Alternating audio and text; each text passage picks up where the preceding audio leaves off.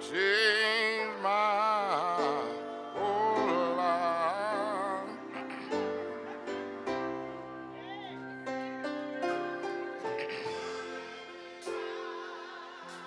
Yes, you just who I am. Tell them I am redeemed. Thank you, Lord. Thank you. I am redeemed. Bought with the price. Jesus has changed my whole life. If anybody asks you just who I am,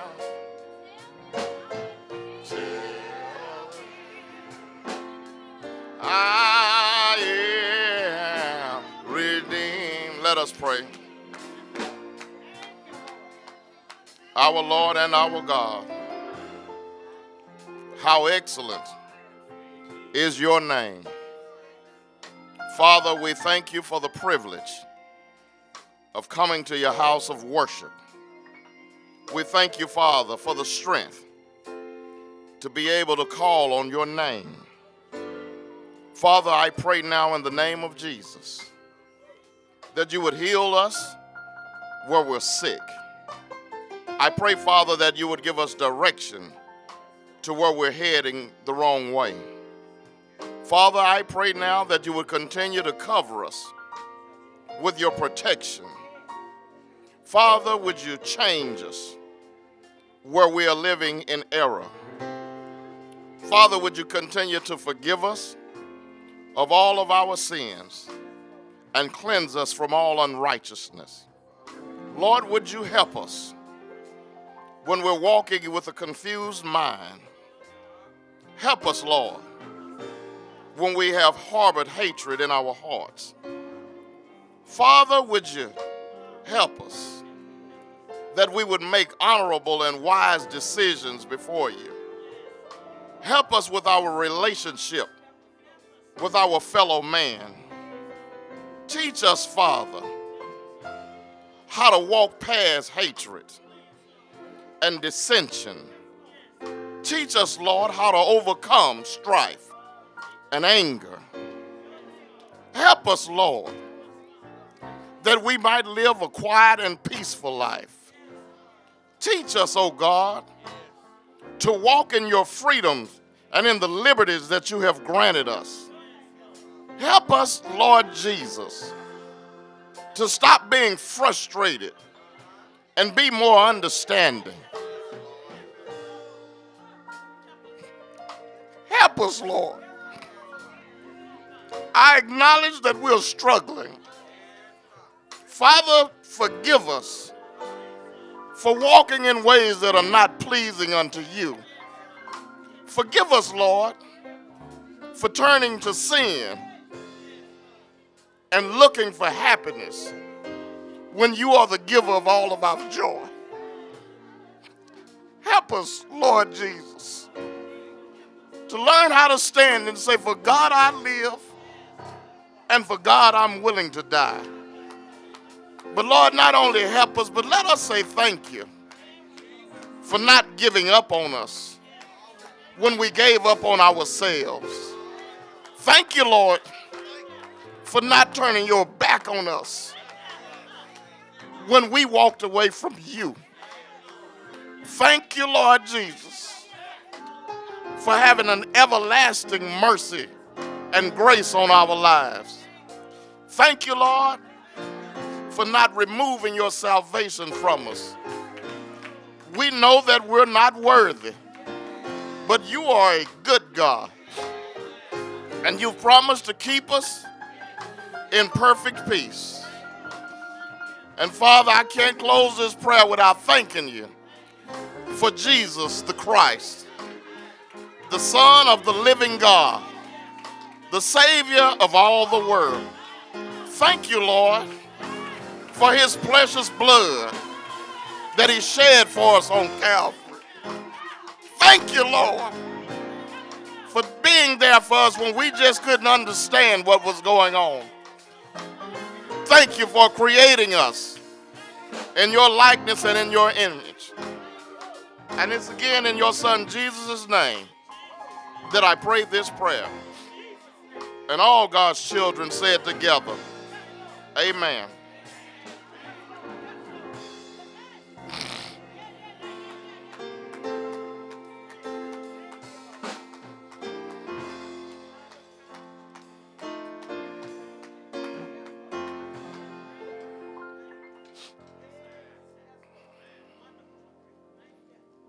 I'm getting older, but by the grace of God, I'm getting better.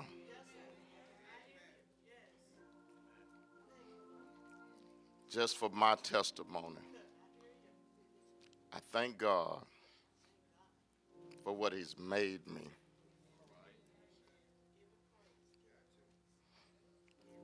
I can truly testify that every day with Jesus is sweeter than the day before.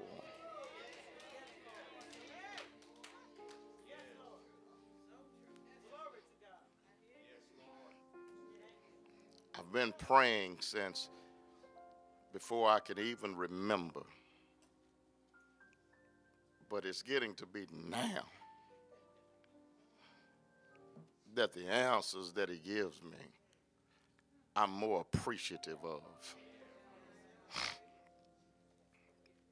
I used to pray and wonder if God heard me and wonder if he would answer. But I've lived some time now. I know that he'll answer. I know now that he loves me. And maybe you hadn't gotten there yet. But I found a friend.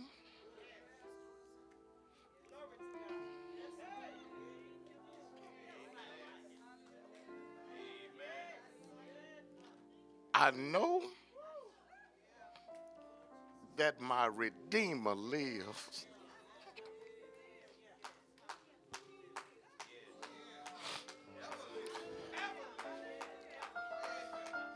I'm not proud of the life that I've lived, but I know that he's still proud of me.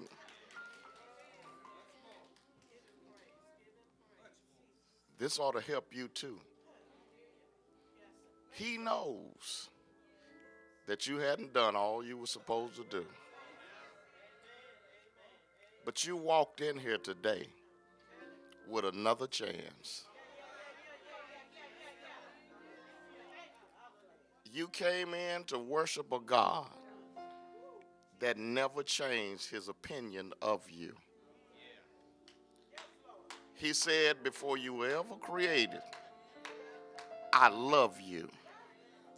And after you were created, you did what you were not supposed to do, and you walked the ways that you were not supposed to walk. But his testimony is still true. He loves you. Maybe you just have to live a little longer.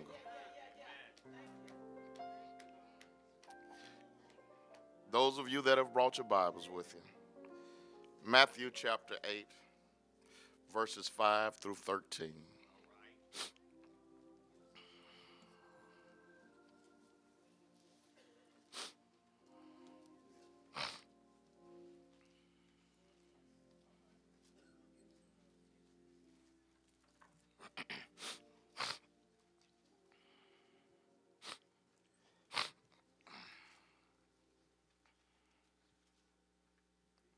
And when Jesus entered into Capernaum, there came unto him a centurion beseeching him, and saying, Lord, my servant lieth at home sick of the palsy, grievously tormented. And Jesus said unto him, I will come and heal him. The centurion answered and said, Lord, I am not worthy that thou should cometh under my roof. But speak the word only, and my servant shall be healed. For I am a man under authority, having soldiers under me, and I say to this man, Go, and he goeth, and to another, Come, and he cometh, and to my servant, Do this, and he doeth it. When Jesus heard it, he marveled and said to them that followed, Verily I say unto you, I have not found so great faith, no, not in Israel. And I say unto you that many shall come from the east and west, and shall sit down with Abraham and Isaac and Jacob in the kingdom of heaven. But the sons of the kingdom shall be cast out into outer darkness. There shall be weeping and gnashing of teeth. And Jesus said unto the centurion, Go thy way, as thou hast believed, so be it done unto thee. And his servant was healed in that very same hour. I want us to take a look at faith from the unexpected. Faith from the unexpected. To simplify this and give you a clearer definition of the subject today, I want to say faith in one that doesn't look like a church man. That doesn't look like a church goer. But we're going to see some faith. Because sometimes we fail to realize that faith is not determined by your location. Faith is sometimes determined by your condition or your surroundings. You prove your faith. You don't just claim your faith. Faith cometh by hearing, and hearing the word of God. And we have to learn to open our minds and understand that the word of God is not just something that you hear on Sundays at 10:30. The word of God is living, breathing, walking, proving himself, omnipotent, omniscient, ever flowing, and all powerful.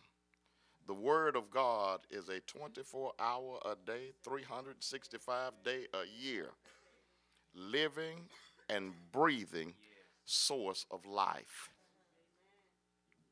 And we see here in the text, we see faith from the unexpected. Let me dive into the text and share something with you. We see that Jesus has come back to Capernaum, a place where he frequented for worship and reading of the scriptures. Here we find that Jesus has pretty much come home. And when he gets home, I guess in anticipation of getting back to the church house after doing church work or church ministry, he runs into a centurion soldier. A centurion soldier is in his homeland, which was a fighter for the Romans. This man was not one that you would normally see in this place of Capernaum. He was a fighter for the Romans. He was not a Jew, as the people of Capernaum were. He was not a synagogue worshiper. He was a person really out of place. Now, when we read the text and learn from the text, or learn the true understanding of the text, you would think that he may be a soldier that has been placed there, or saying that a garrison had been placed in the place of Capernaum. But research has found and dictated that at that time there was no garrison in Capernaum. In other words, there was no fort set up where soldiers were to be that may have overtaken the city in some type of battle or war. So some suggest that this centurion soldier was a Gentile, meaning that he was one that were not of the Jewish faith and of the Jewish custom. And it's possible that he was a hired hand by one Herodian who was Antipas. So he possibly was one who had a job. He was really a centurion soldier, which was one who was in charge. He was a commander of anywhere from 80 to 100 men. But here, maybe he had a side job because he was hired by Antipas. And now that made him not just a centurion, but also it made him considered to be a Gentile. Again, one who is not of the Jewish faith. But we see something in this Gentile man that shows that he was capable and willing to do what those who were of the Jewish faith and those that were followers of Jesus, he was doing what they were supposed to be doing. And he showed himself that he recognized Jesus for who he was. He did not concern himself with who he was, because the scripture describes this centurion soldier. It describes him as being one who had authority, one who had some say-so and some power in the city. It shows that he was one who also had some financial stability, because it said that he had servants. He had a servant that was sick with the palsy, trembling unto death, and having a great anxiety. And to have servants, that means you also had to have some authority. He was a well-to-do person in the city of Capernaum. He was one that you could really look at and say, well, he's got everything going on. But yet and still, he still had a problem that he could not fix on his own. He had a sickness that was in his house among his servants. But really what catches us in the text is he had sickness in his house. But I don't read where he called on a doctor from the city. He didn't call on a witch doctor. He didn't call on the soothsayers, but he called on Jesus. That lets me know that this man was different from possibly you and I. Because I'm still looking at this man's life. This man here said, one writer says that Matthew says that he came to Jesus. But if you read this account in the other gospel of Luke, it says that he sent his servants to Jesus. Now, I don't know whether he came or he sent his servants or they all came together. All I know is he knew something about Jesus and how to get the message to him. And maybe your healing has come from somebody who went to Jesus or somebody who sent up a prayer to Jesus for you. But if you sick with the palsy, which were tremors, which you had uncontrol of your hands and your limbs, you ought to be thankful that somebody got in contact with Jesus for you. And I know that this man ought to be rejoicing because he had a leader, a centurion soldier, a commander over him that didn't go to church on a regular basis. He was not one that frequented the church because, again, he was not Jew. He was not of the custom of the day. He didn't hang out in the synagogue, but he did know that it's possible to get in touch with Jesus. And that's why I say this faith is from the unexpected, because you don't expect to see faith in someone that doesn't go to church every Sunday. You don't expect to see faith from somebody that's got it all together in the eyes of society. When one that doesn't come to church and he's got power, he's got authority, he's got prestige, rarely will that person ever come to church. But can I tell you something? Not everybody in the church is going to heaven. Not everybody in the world is going to hell. There are some that may never step foot in this church house, but that doesn't mean that they don't have faith in God. And maybe I'm trying to help somebody that's not in here today, because there are some people now that have been scarred from going to church and may never walk into another church house, but that doesn't mean that they don't have faith. There are some people that do things for the church that never come to the church house, that God has honored and said, your faith has made you whole. Can I describe this person here today? There are some people that have been scarred at the church house that'll never come back into a church house. And if truth be told, I am a church baby, been in church for 50 plus years now. And there are some churches that I've been in that I ain't going back to. And I understand why some people don't come to church, because they have been scarred by some activity that took place in the church house. And I'm not finna sit here and tell you that every church is a perfect place. And I can't truthfully tell you that you ought to go to the church even if it ain't right and you need to sit up in there anyway. I'm about at the point now that if it ain't right and it's not of God, you need to get out of there. And you need to get to a place where you can talk with Jesus and understand what's going on. It's gotten so bad now that Jesus is never mentioned nor seen in some church houses. And again, I can't rightfully tell you to stay there anyhow. I don't have no scripture to teach you that, and I don't have a mind to tell you that. But there are some reasons that some people will never come back to a church house. Some people have never been taught of how the church is supposed to operate.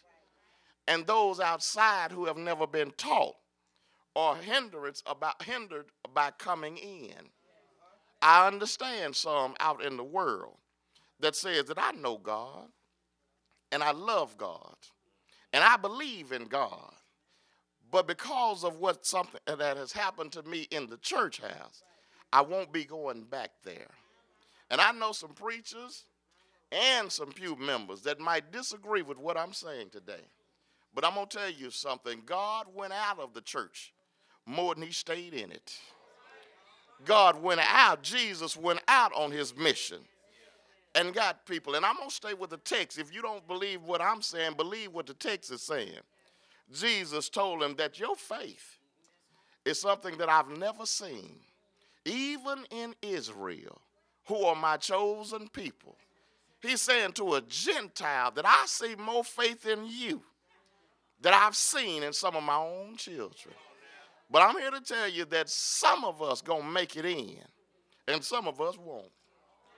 But that's on you, because I'm giving you a chance now to make Jesus your choice and stop sitting around in the church house and start standing up in the church house. Let me move on down and stay with the text. The text teaches that the soldier called out and asked Jesus, would you heal my servant? And Jesus said, yeah, I'll do it. And you know God had to have some kind of love and favor over the life of this Gentile man to never ask him, are you saved? Do you believe in me? Will you follow me always? The response was, I will come and heal him. That lets me know that there was a relationship that had already been established with this man. But then the text also teaches us that this man knew something about the church, and he did not hold it against the church. He just said, I'm not hanging out in the church. Because if you read the text in Matthew and Luke, it'll teach you that this man, the centurion, taught that I know about the church, and I'm not against the church because I help pay for the church and build the church. You ought to read it over in Luke and Mark. You'll find out that this man that didn't frequent church, he put more in it than some people that sit in it every Sunday. And that's why I'm trying to tell you that there's some out there that you will see up there when you get there. if that might be possible. Because this man showed that I'm not against it, and I'm still in favor of it. And I guess what I'm trying to teach is I know that some people will take this message and say, that's why I don't go to church. And I sit on my couch and my stool of do nothing. And I listen to the preacher, but I ain't got to go in that place of worship. Well, no, you ain't got to come in this place of worship. But if you stayed at home and you never sending anybody to the kingdom, you're not the one that I'm talking about today. Because this one here says, I helped build the church. I gave to the church when it was time to organize your building. And I started sending folks to God when they needed healing and not to man or myself. I didn't try to pay for them a blessing. I tried to get them a blessing.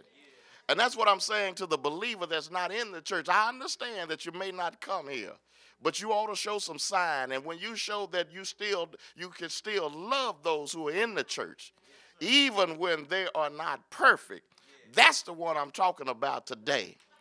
Because this one right here says, I ain't coming, but I'm sending my money, and I'm pledging my time, and I'm acknowledging God for who he is. So I'm letting you know that I'm not there physically, but spiritually we're on the same page. And I know this is way a cutting across the grain from a whole lot of preaching that we've heard. But can I tell you again, God has saved more out there than he has in here. Let me stay with the text. He says to speak the word and speak it only, and my servant shall be healed. And he said, but listen to what the centurion soldier said. He said, Lord, I am a man unworthy, and I allow you in my house. Would you just speak the word and he'll be healed? But don't come to my house. Let me tell you about somebody like that. I love a man that go and tell the truth, because the truth will set you free. He said, I love you, God. I believe in you, God, but I know I ain't living right. I know my house ain't what it's supposed to be, but I still know that you're God, and the only way it'll ever get right is when you clean it up, because I'm unable to do it myself. I know how to make money, and I know how to be prestigious in the eyesight of man, but I ain't strong enough to clean up my bad act. But Lord, if you love me and you trust me, and you believe and you have faith and believe in me to be a better person, one day it'll get better. But right now, Lord, I just can't have you in my house, because my house is raggedy. My house is not in order. But Lord, I know that if you just speak a word from where you are, how many of us now can go and tell the truth about it? I'd rather meet Jesus at church than to invite him to my house.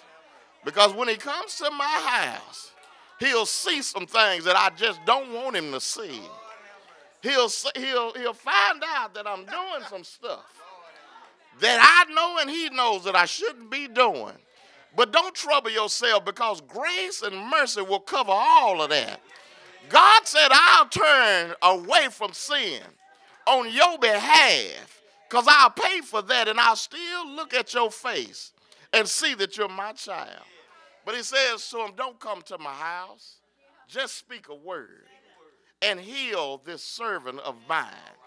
This centurion, this Gentile person, was showing Israel that I know I ain't what you think I ought to be. But it doesn't matter what you think I am. It's what God says that I am.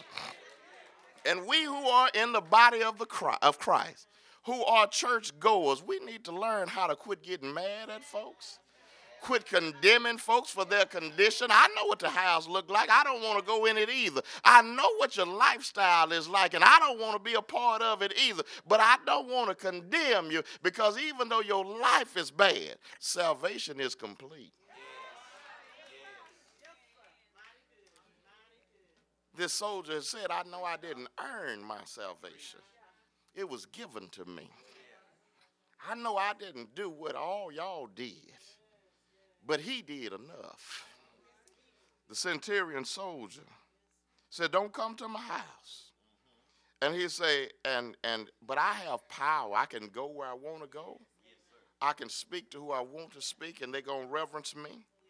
But then the red letter writing of Jesus says, but verily I say unto you, I have not found so great a faith, no, not in Israel. Jesus went back to his children and said, I have not found a faith, even in you who are my chosen. What you going to do when Jesus show up in here and say, I ain't found no faith in here like I found out there?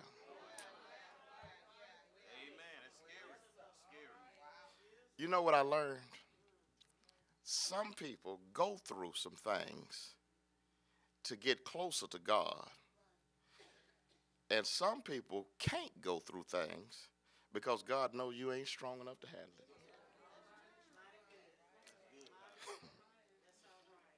I'm going to give a testimony. I don't know if he's listening on social media, and I'm going to call his name because he shared something with me last Sunday when he was here, when the class of '89, Wilma Hutchins, was here. The man walked up to me and hugged me after service, and he said to me, he said, you don't even know who I am, do you? And I looked at him, and I said, now your face looks familiar, and I know you're a class of '89, but I cannot call your name. He says, my name is Cleveland Jones. And I looked at him, and I thought about it. I said, I remember you. He said, yeah. I said, well, you look good. How have you been, and where have you been? He said, I've been incarcerated for 25 years. Been incarcerated for 25 years. I said, well, that will preserve one. I said, but if you don't mind me asking, what did you do? And he said, I did absolutely nothing.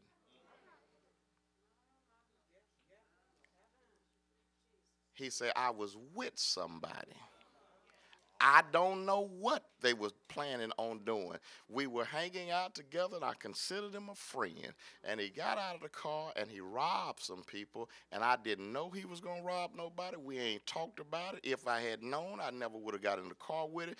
But he got into some trouble, and I did 25 years on what somebody else did. I did absolutely nothing. But you know what his next statement was? But God is good.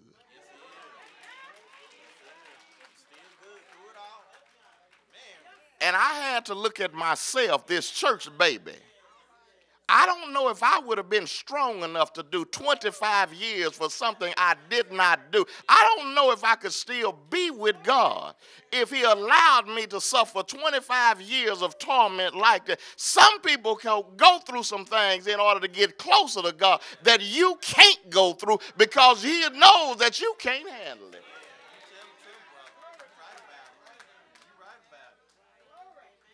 And he shared with me, he said, you don't know how many people that I met in the last 25 years were just like me.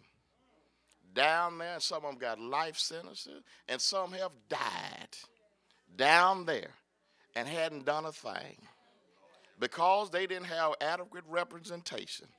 And because society had put a decree on the lives of some of our men and say, I'm going to put them in jail and throw away the key. I don't care if they're guilty or innocent. We just want to get rid of them and get them off the streets. And there are some down there hadn't done a thing. But I want to ask the question, could you handle it? This centurion soldier living a life that some of us in the church can't handle. But he's showing that even though my life ain't the one that's a flowery bed of Eve, I still can recognize Jesus. Faith from the unexpected. The ones you think will give up. And it's not that they'll give up. What you're really saying is, if it had been you, you would have gave up. Some of us in here today, you know if too much pressure hits you now, you'll forget everything you ever learned in a Sunday school, a Bible study, any sermon ever preached. See, you can run around here and jump and holler and praise God and everything is good because you really can't handle pressure. But don't get mad, and I ain't picking on you. Just be thankful that God knows his children, and he only puts you in a situation that you can handle. But what you ought to do is, instead of criticizing those who are out there, be thankful that God is out there with them, and God God is able to hold them and keep them in their right mind. God is able to bring them out of the hands of the enemy. And God will have testimony, not just in here, but out there too. Somebody out there is still singing Amazing Grace. Somebody out there is still singing Guide Me, O Thou Great Jehovah. Somebody out there is still singing Blessed Assurance, Jesus is mine.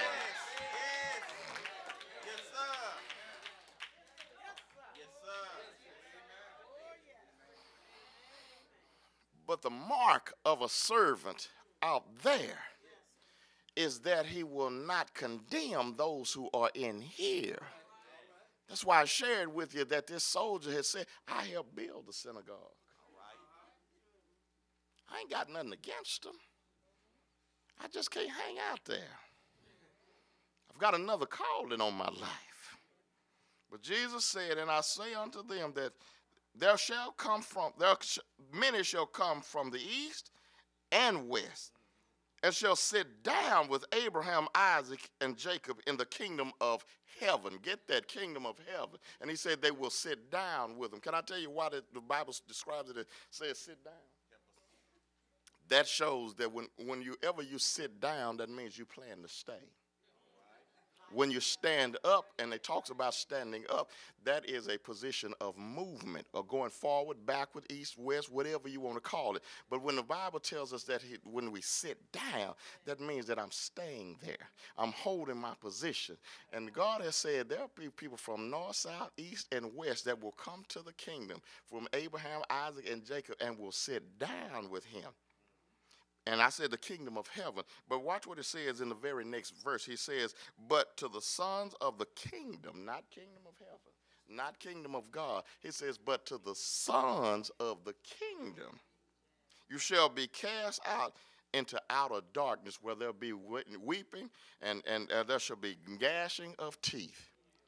Now, I've been in church all my life, and I still preach the same old thing. Salvation is secure, and it is complete. Once you got it, you can't get rid of it. But I noticed something in the text. It says that there will be many that will come from all directions and will sit in the kingdom of heaven with God. But now when it starts talking about the Son, it only says that they'll be sitting in the kingdom. And those will be cast out into utter darkness where there'll be weeping and gnashing of teeth. We read of weeping and gnashing of teeth, and you know where that is, don't you? That is another place that you don't have to pay for, but you can get free of charge too. And it's not the free gift of God. It's not for salvation and deliverance up. It's for deliverance down. That's where I read about this weeping and gnashing of teeth. But it says that the sons of the kingdom shall be cast out. Can I share with you something that might trouble you or scare you, but it ought to scare you closer to Christ instead of away from Christ? Can I tell you what I see here in the text? In the text where it says those will be sons in the kingdom, he's talking about folks in the church. And I ain't talking about the body of Christ. He's talking about sons in the church. That's why he just says kingdom, not kingdom of heaven, not kingdom of God, not the heaven on high, not the congregation of the body of believers. I mean the church body of believers. He said the sons of the kingdom. Let me bust somebody's bubble. There are some that have come to church and have had children that were born into the church, just like me, have been in church all of their lives, and they feel like because I've been in church all of my life that I'm a part of the kingdom of heaven or the kingdom of God. No, baby, you just part of the kingdom. You just a church person. You just been coming to church all of your life. And can I tell you something else that might be a shock to you, but it's a truth to you also? Mama and daddy, just because they brought you to church every day, that's not going to get you into the kingdom of heaven nor into the kingdom of God. You will sit here all your life thinking that you've been protected and you've been covered by blood and you got it all under control. But until you make Jesus your choice, sooner or later, time is going to come and show you that you will be cast out into darkness, and it's going to be weeping and gnashing of teeth. In other words, when you get out there and see that God, you have not accepted Christ Jesus, it's going to be hard. You're going to cry and you're going to grit your teeth. But can I tell you something? Before you even go through that, can I tell you, make a choice.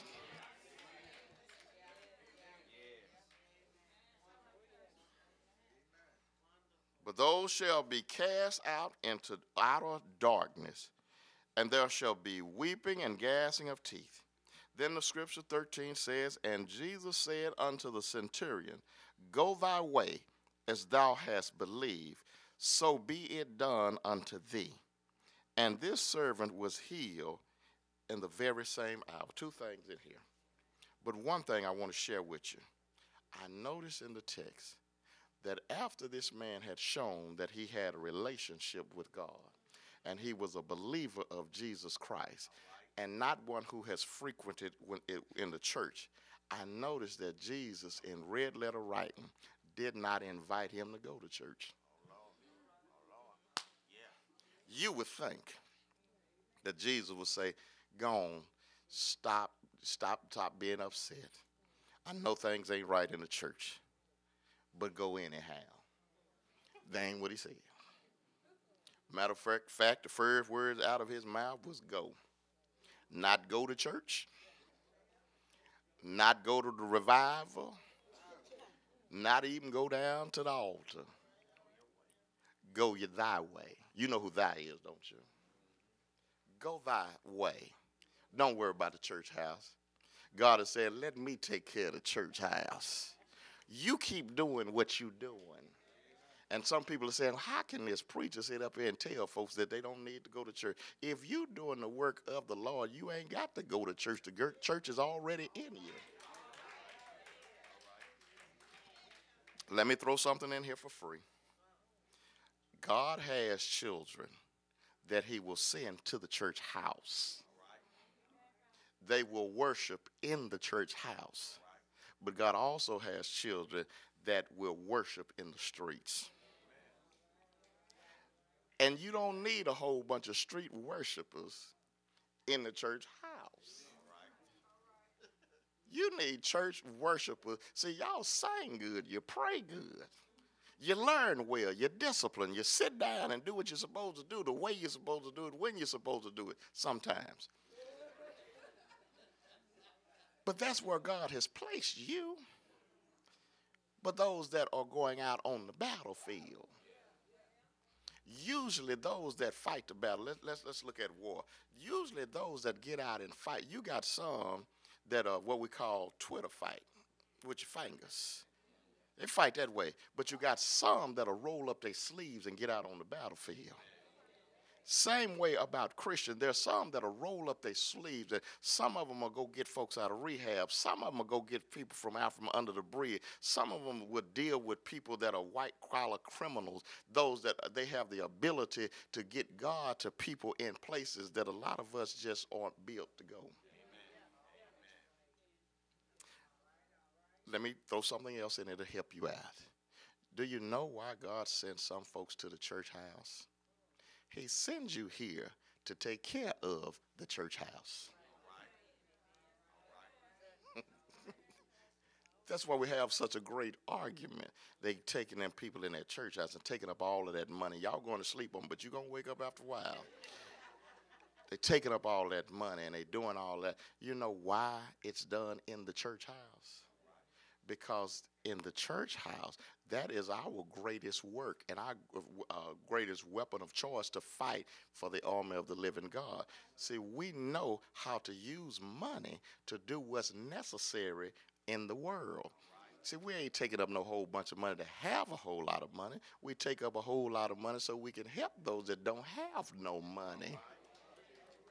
Those out in the world are reaching people. They're in the same condition. A lot of them are not rich. And don't you know that you ought to help those who are out there on the battlefield for the Lord? Sometimes they come in here and give you a testimony as to what's happening, and then we bless them financially so they can keep on with their journey. We've had many who have come and testified that how they have led people to Christ. And what do you do for those? You lend them money and so that they can keep on in their journey and keep on going. See, the church folks, you ain't bad, and those outside ain't bad, but we've got to learn how to work together.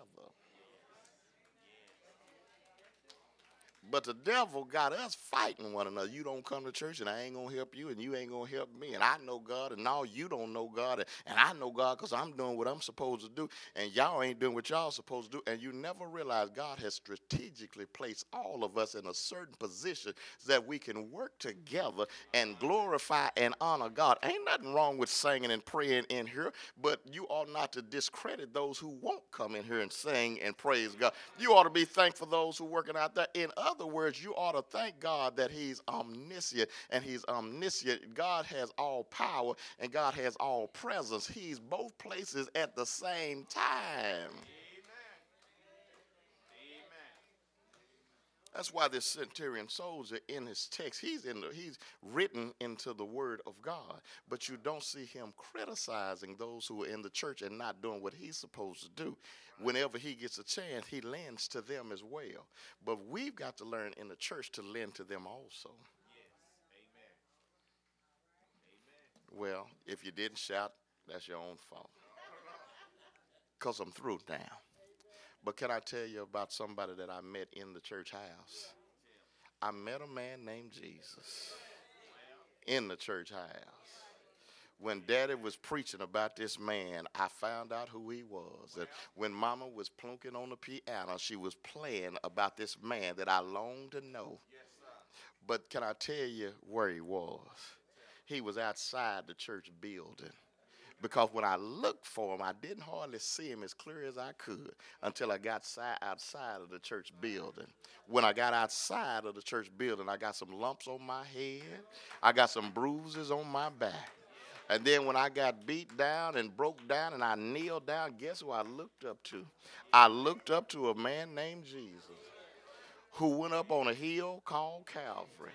And when I saw him going up on a hill called Calvary, he had some knots on his head and some bruises on his back and some scars on him. And they had wrapped the crown of thorns around his head. I said, it looks like they're treating him just like he's treating me. He said, you're right, son, because everything you see on me is supposed to be on you. But can I tell you one thing? Just keep on following me till I get up on Calvary. When he got up on Calvary's hill, he said that they doing this to me because of sin and shame. And I said, well, I got some shame in my life and I've got some sin in my life. He said, I know, because the shame you looking at and the sin you looking at is yours, son. Then I start to wonder, how can this man tell me about myself? And he's in all of this suffering. Look like he ought to be wanting to save himself. But for some reason, I wanted to tell him, get down off of that cross and save yourself and come down and tell me a little bit more. He said, no, son, you'll learn more about me on the cross than you will off the cross. I've got to stay on the cross. I say, but you up on that cross bearing my sin and my shame. And they're bruising you and they're gambling for your clothes. And it should have been me. Why would you do that? He said, I'm glad you asked, because the Bible teaches that for God so loved you, Gaylon, that he gave his only begotten son, that whomsoever believeth him shall not perish but have everlasting life. That made me hunger for him a little more. I said, now you mean to tell me that you've got to die so that I might live? He said, yes, son, now you getting the point across. I've got to die in order for you to live, because I know that you can't die because you don't have what I have in me. I said, well, what do you have? He said, I'm going to get up on the third day, and when I get up, look at my hands, son. I've got all power of heaven and earth in my hands. And I said, you got all power? I said, well, can I have some? He said, son, you can have all power. All you have to do is confess with your mouth that I'm the Lord Jesus and believe in your heart that my God Father has raised me from the dead. All power of heaven and earth shall be granted unto you.